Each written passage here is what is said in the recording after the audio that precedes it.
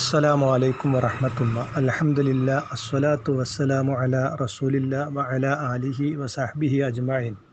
ഏറ്റവും സ്നേഹാദരണീയരായ സഹോദരന്മാരെ, റമളാനിൻ്റെ മഹത്വം മനസ്സിലാക്കുകയും അത് ഉൾക്കൊള്ളുകയും ചെയ്യുന്ന വിശ്വാസികൾ അള്ളാഹുവിൻ്റെ അനുഗ്രഹത്താൽ റമളാനിൽ ഒരുപാട് സൽക്കർമ്മങ്ങൾ ചെയ്തിട്ടുണ്ടാകും. തീർച്ചയായും ചെയ്യേണ്ടതാണ്. അങ്ങനെ നാം ചെയ്തിട്ടുള്ള സൽക്കർമ്മങ്ങൾ അള്ളാഹുവിൻ്റെ അടുക്കൽ സ്വീകരിക്കപ്പെടുന്നതാണോ എന്ന് പരിശോധിക്കേണ്ടുന്ന ബാധ്യത നമുക്ക് ഓരോരുത്തർക്കുമുണ്ട്.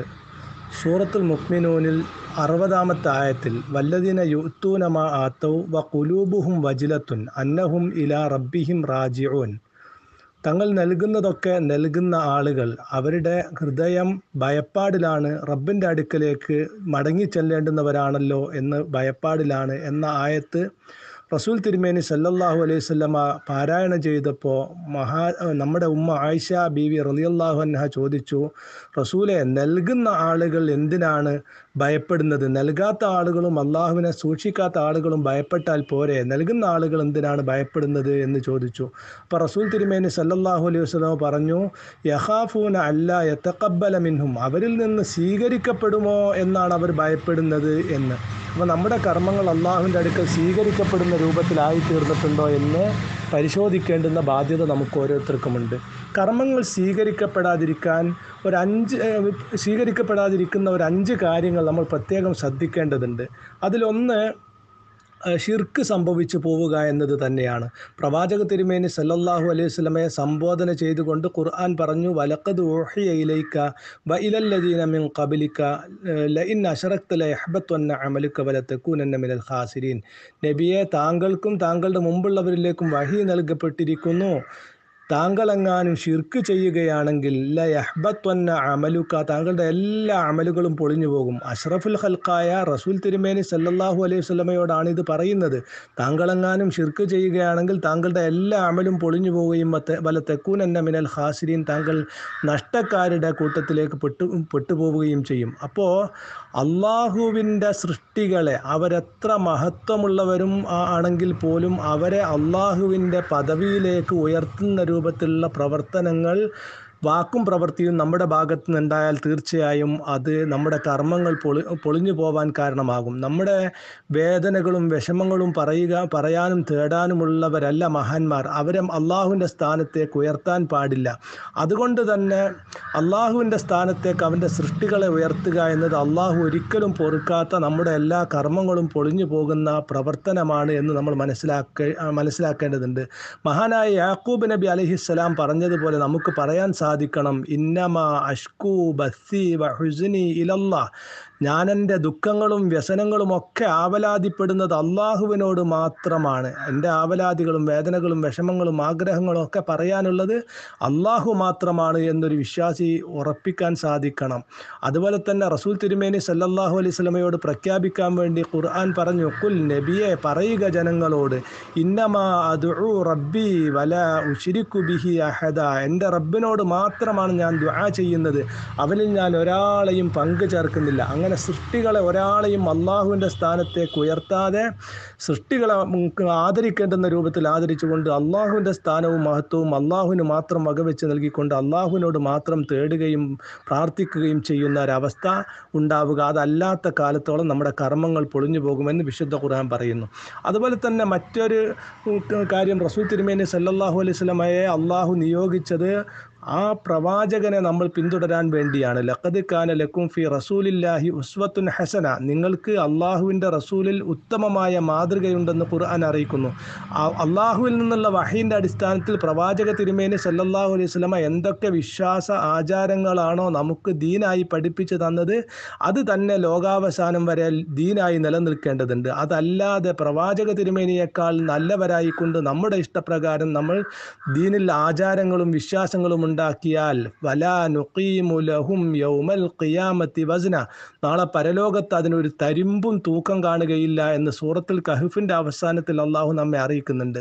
അപ്പോൾ പ്രവാചക തിരുമേനി സല്ലല്ലാഹു അലൈഹി വസല്ലമ പഠിപ്പിക്കാത്ത, വഹീൻ്റെ അടിസ്ഥാനത്തിൽ പഠിപ്പിച്ചിട്ടില്ലാത്ത വിശ്വാസാചാരങ്ങൾ, അത് എത്ര സമ്പത്ത് ചിലവഴിച്ച് എത്ര അധ്വാനം ചിലവഴിച്ച് ഉറക്കൊഴിച്ച് നിർവഹിച്ചതാണെങ്കിൽ പോലും പരലോകത്ത് അതിനൊരു തരിമ്പും തൂക്കം കാണുകയില്ല. മാത്രമല്ല നമ്മുടെ കർമ്മങ്ങളൊക്കെ പൊളിഞ്ഞു പോവുകയും ചെയ്യുമെന്ന് വിശുദ്ധ ഖുർആൻ അറിയിക്കുന്നു.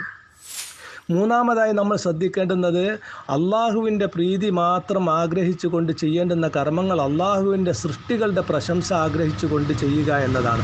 പ്രവാചക തിരുമേനി സല്ലല്ലാഹു അലൈഹി വസല്ലം പറഞ്ഞു, അഖ്വഫുമാ അഖാഫു അലൈക്കും അശ്ശിർക്കുൽ അസ്ഗർ, നിങ്ങളുടെ മേൽ ഞാൻ ഏറ്റവും കൂടുതൽ ഭയപ്പെടുന്നത് ചെറിയ ഷിർക്കിനെയാണ്. അപ്പോൾ സഹാബികൾ ചോദിച്ചു, അമാഹിയ യാ റസൂലല്ലാ, അതെന്താണ് റസൂലെ?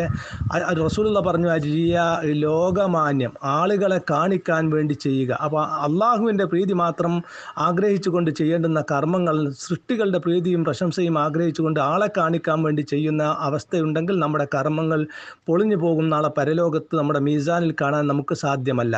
അതുപോലെ തന്നെ നാലാമത്തെ കാര്യം വളരെ ഗൗരവത്തിൽ ശ്രദ്ധിക്കേണ്ടുന്ന കാര്യമാണ്. നമ്മുടെ വാക്കുകൊണ്ടോ പ്രവൃത്തി കൊണ്ടോ മറ്റൊരാളെയും ഉപദ്രവിക്കാതിരിക്കുകയും മറ്റൊരാളുടെയും ഹക്ക് അന്യായമായി മറ്റൊരാൾക്ക് അവകാശപ്പെട്ട മുതൽ നമ്മൾ അന്യായമായി അനുഭവിക്കാതിരിക്കുകയും ചെയ്യുക.